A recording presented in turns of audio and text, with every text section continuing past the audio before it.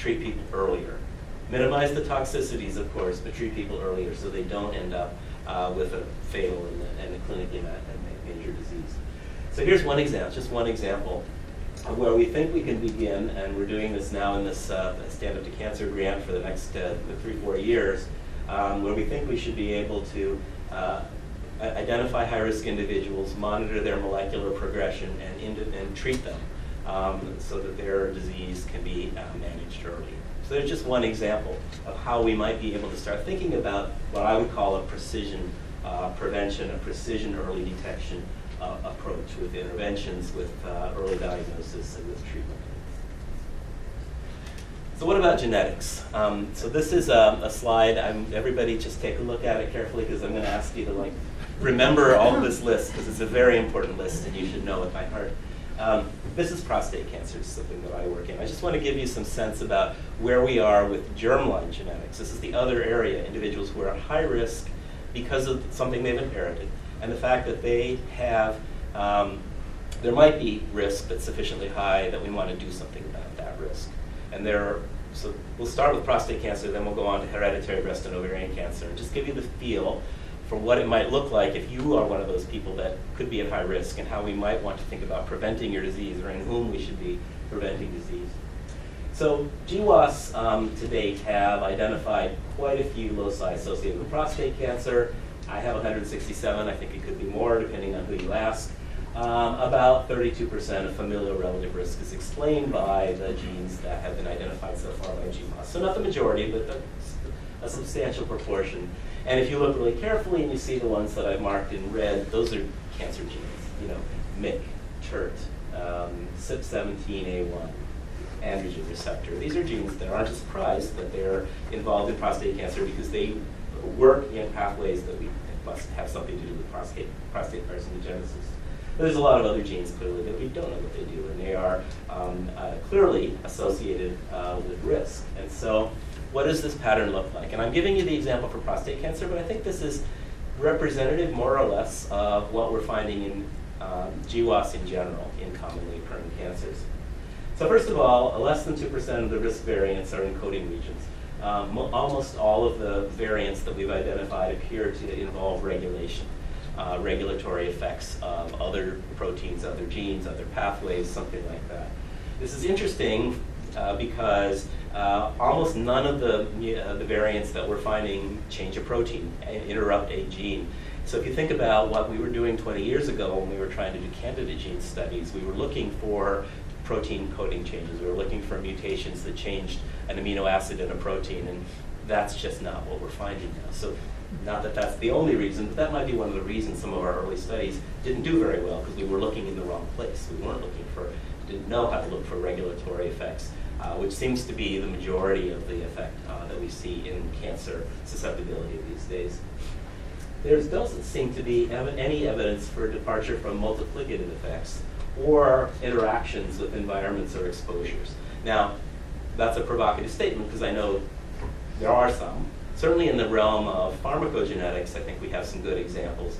But in general, so far, we haven't really found a lot of gene-environment interactions or multiplicative effects of these loci. So why is that? Well, one reason might be that we would need the 17 million person case control study to have the power to see those kinds of effects, which we don't. So one of the problems is maybe that we don't have the study design or the analytical approaches that we need to see those. But at minimum, I think it's reasonable to say that any prominent interactions between genes and environments, or genes and genes, that would cause huge high-level associations, non-multiplicative, beyond multiplicative kind of effects, don't appear to be there.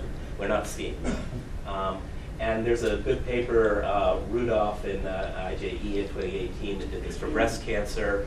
There's a few examples out there right now. We're really just not seeing very many gene-environment interactions. And again, this is different than what we expected to see a few years ago, when we thought gene-environment interactions were really going to be a thing, that we were going to be able to find some individuals who had a susceptibility, and when they had a bad lifestyle or ate something bad or smoked, their risk would just skyrocket.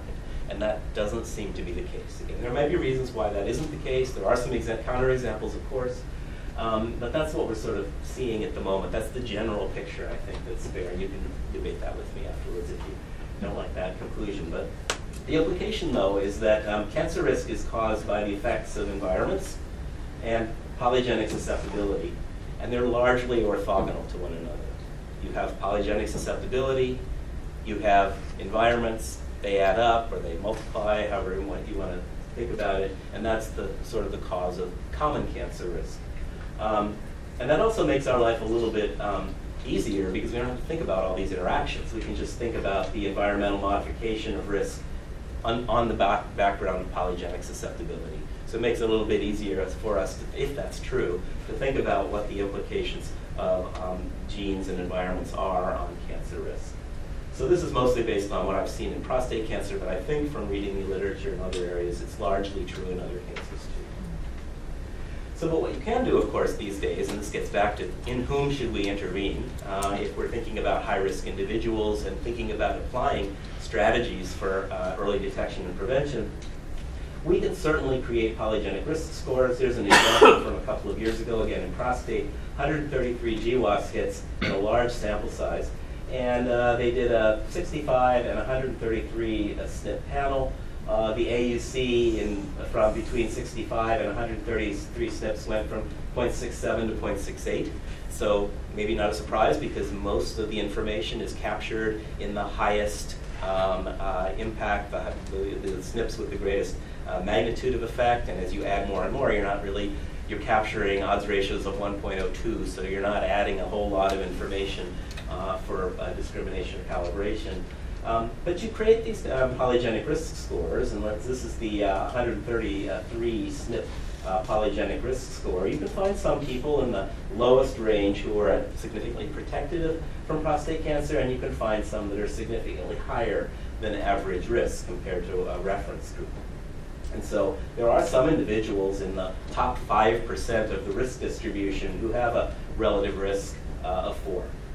So that's big. That's a very large increase in an individual's prostate cancer risk based just on the polygenic risk score.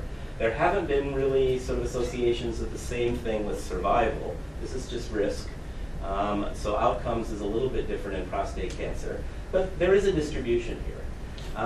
What we haven't done is really try to figure out how this kind of information is going to impact on, in a population, ability to lower cancer risk and apply interventions. And so this is Epi 101. As you know, the characteristics of a test of what I just described is really very dependent on the prevalence in the population. So let's say we did have a test, a genomic test, a polygenic test, that had 90% sensitivity and 90% specificity. But if the prevalence is only about 10%, we still don't have a great positive predictive value. Again, Epi 101, but I raise it just to say the implications, even though we have some numbers that look good and that we can say we can identify some very high-risk individuals, applying this test in a population is not yet how we would apply this test, how we would use this information to say this group of individuals should have their PSA earlier or more frequently or whatever. We're not there yet, and we need to think about that carefully if we want to apply this information in a way we actually reduce cancer burden, reduce cancer risk, etc. The other thing to keep in mind, and this is work from Sweden, this is the Stockholm model in prostate cancer, where they've used multivariate prediction of aggressive tumors, so aggressive prostate cancer. That's really what we care about, not the indolent prostate cancers that won't kill people, but the aggressive tumors that might kill people. And so this is what they've studied in a relatively large sample size from Sweden in their cohorts.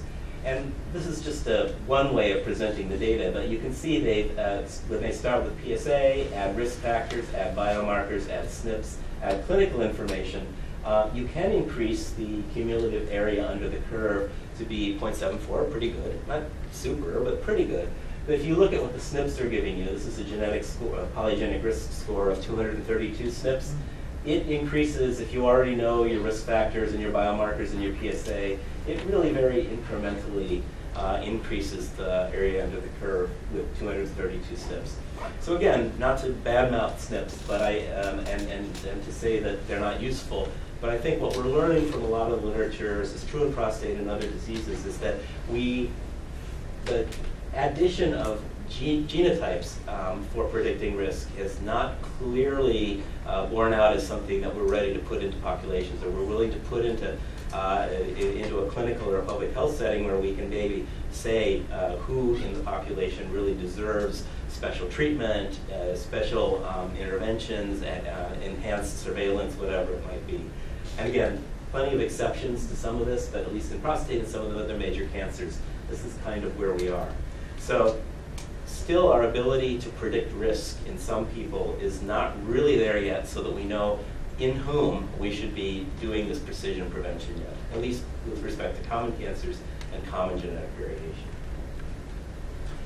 It is important for me to note here that it's really, we need to equally apply cancer prevention, but only if we know that everybody's the same, right? So if everybody's the same, then giving a cancer prevention strategy to everybody is fine, but mostly people aren't the same, right? And I think what I've just told you is that people with early mutations in MGUS or myeloma setting, or people with GWAS hits, may not be the same as people without those elevated risks. And so we need to think about what the interventions are, the interceptions might be to get equity in outcome versus the equality of the application. So this is the precision piece of this.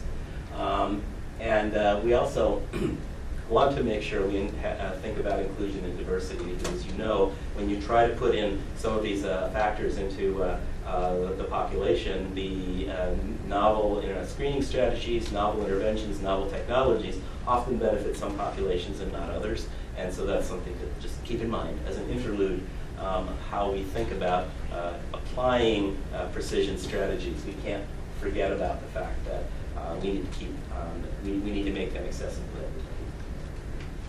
So let me just end by giving you the other example, the counter example to the GWAS setting, and that is the high-risk genomic setting. So again, we're trying to think about how we prevent cancer in individuals who are at extremely high risk of cancers. This is just an example of what it might look like. I think there are a lot of examples that one could use, but I do work in BRCA1 and 2, so that's what I'll talk about. So this is BRCA1 and 2. This is the cumulative cancer risks to age 70 in BRCA1 and BRCA2 for breast cancer and ovarian cancer. So what you can see is the average lifetime risk for a BRCA1 mutation carrier for breast cancer is about 57%, 49% for BRCA2, and for ovarian cancer about 40% lifetime risk in BRCA1 and about 18% in BRCA2. So this is a meta-analysis from about 12 years ago now. There are plenty of variability. There's plenty of variability about what these estimates are, so you can use your own favorite lifetime risk model for whatever. But just to give the illustration, there's variation here. The other thing is that these vertical lines represent the individual estimates from which these meta-analytical averages were taken.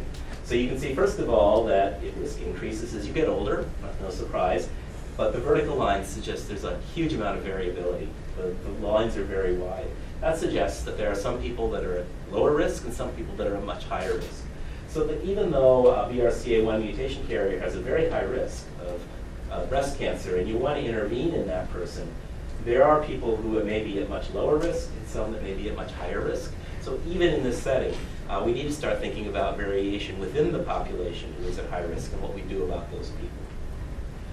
The reason that BRCA1 and 2 and hereditary breast ovarian cancer are great examples is because we have clinical protocols that can test people for these mutations. And when we test somebody positive, we can do something about their risk. We can intervene. We know that risk-reducing oophorectomy, surgical removal of ovaries, has a huge impact on risk and mortality in BRCA1 and 2 mutation carriers. So here's just one example of data. For ovarian cancer, which is very difficult to prevent otherwise, we know that if you have an oophorectomy, a bilateral salpingo oophorectomy prior to developing any kind of cancer, the risk reduction is about 70%, and the mortality reduction is about 60%. So a couple of points. Again, you have a mutation, you have genetic testing and counseling, and then you can act on the presence of those mutations. So that's what we need.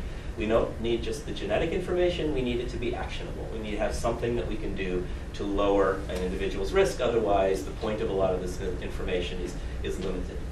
The second thing to note is that we're not talking about 100% risk or mortality reductions. Some of these women who have this oophorectomy still develop ovarian cancer or primary peritoneal cancer, and they still die of it. So the intervention is imperfect, and we know that. So remember that the intervention is imperfect. But there's another side to this story, and that is this one. So what we know is that lifetime ovarian cancer risk is not 100% either. So if you look, these are the same plots I showed you before. This is ovarian cancer risk for BRCA1, which is about a lifetime risk of 40%, and in BRCA2, a lifetime risk of about 18%, something like that. And we can argue with exactly what the numbers are, but the numbers aren't 100%. If you have a BRCA1 mutation, you have a 40% lifetime risk of developing ovarian cancer. One way to interpret those data are that 60% of the women who have these mutations will not develop ovarian cancer. Yet, the clinical recommendation is that every woman who has a BRCA1 mutation should have her ovaries removed before menopause, before age 35 or 40, or after childbearing is complete.